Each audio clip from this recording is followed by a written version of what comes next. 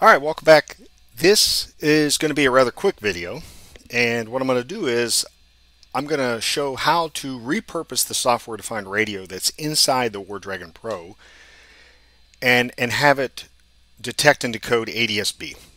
You could obviously add another SDR, and I'm considering other things in the future for WarDragon Pro, but this was asked, and so I think it's worth showing a quick way of when you're not looking to detect and potentially decode DJI's OcuSync based drone ID, you can repurpose the SDR for many different use cases. In fact, the firmware image that is on the ANT SDR E200 as configured in WarDragon Pro is essentially like a Pluto SDR based firmware. It can be swapped out for a UHD firmware, and obviously there's a lot of flexibility in the openness of the WarDragon Pro kit, but I'm going to focus on as it's delivered and how you can quickly change to do something else with the SDR. First, we're going to git clone down re-ADS-B. I've shown in the past using Docker and everything else, but this is really going to be simple, I promise, and it'll be taken care of in a future image where all of this will already be installed, it'll be packaged up. But if you want to do it in the meantime, this is a way that you could do it and not really hurt anything. So I'm going to change into the WarDragon Pro directory, and I'm going to git clone this down. And now I've made no other changes. I'm just going to do a make SOAPy SDR equals yes.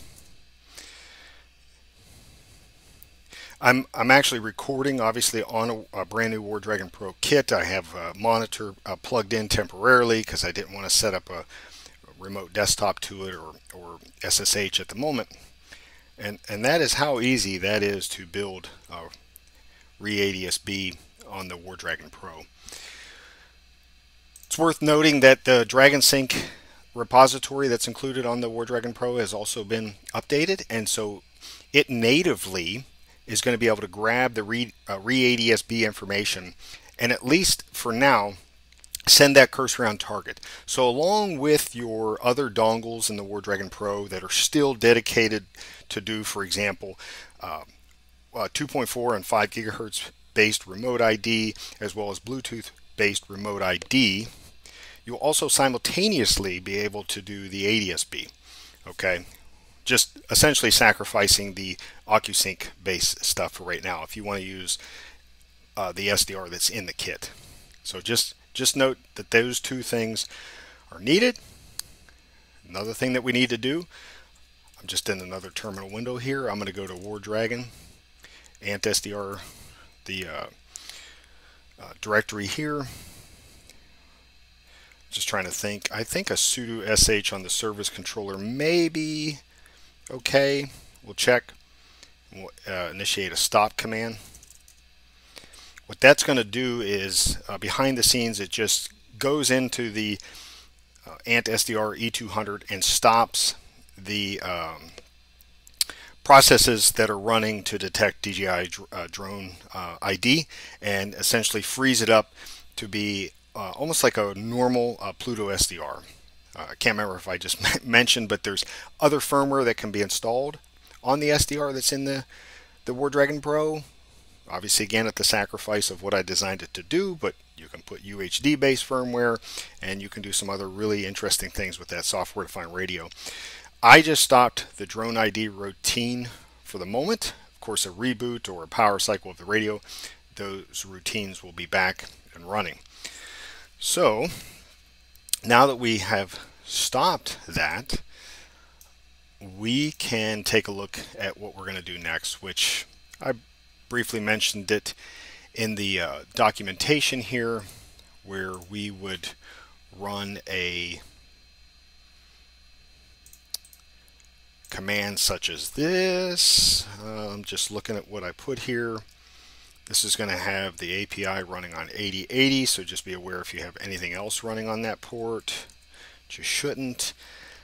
It's going to use SOAPy SDR, the Pluto SDR is the driver, okay, so on and so forth.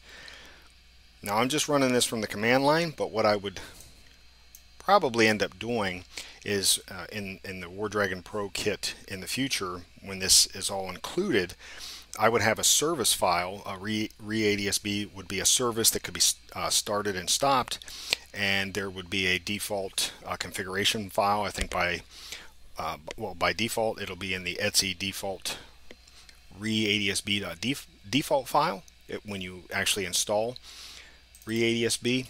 And I'll probably make it something similar to this to mirror my command line things that I'm putting in. Obviously, could be adjusted whether it's SOAPy, or you decided to add an extra SDR perhaps onto the side of the WarDragon Pro. You could make some changes here, and so you could keep the ANT SDR doing what it's doing, and you could have another SDR dedicated to ADSB.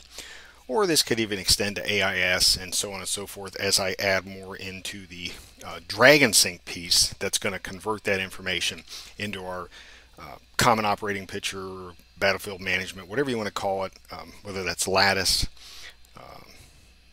let me think, ATAK, those type of things. Potentially even I'll expand that information to go into MQTT for logging and so on and so forth. But for now, I'm just going to run it command line. And what we should see here is that we're already getting that aircraft information. And I don't even have a good 1090 based antenna on here. In fact, it's the 2.45 gigahertz antenna that's meant to look for drones. So obviously that could be improved.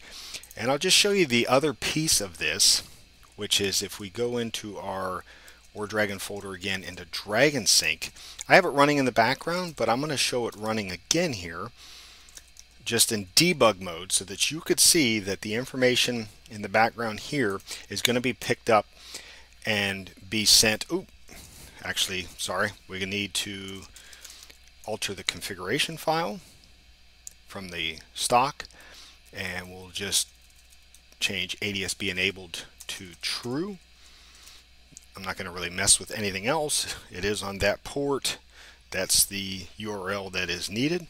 And so DragonSync is going to grab that and read that information. So I don't have it set up to, at least I don't think, print out. Let me check one more time. Yeah, I mustn't have it set up to where the XML is spit out as to what the COT message is, but we can see that it is sending those COT messages on the interfaces. So I'm just going to pull up ATAK here, much more fond of ATAK.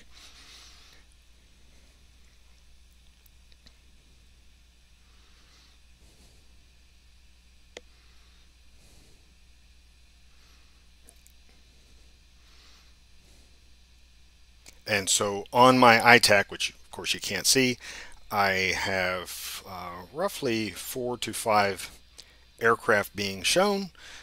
Their locations, ranges, remarks that include altitude, track, so on and so forth. So it's really essentially that easy to integrate ADSB detecting and tracking into the WarDragon Pro. Alright, so I just wanted to touch on that. Again, this will be refined and just included in the base image, and we'll see where things go from there. Alright, thank you.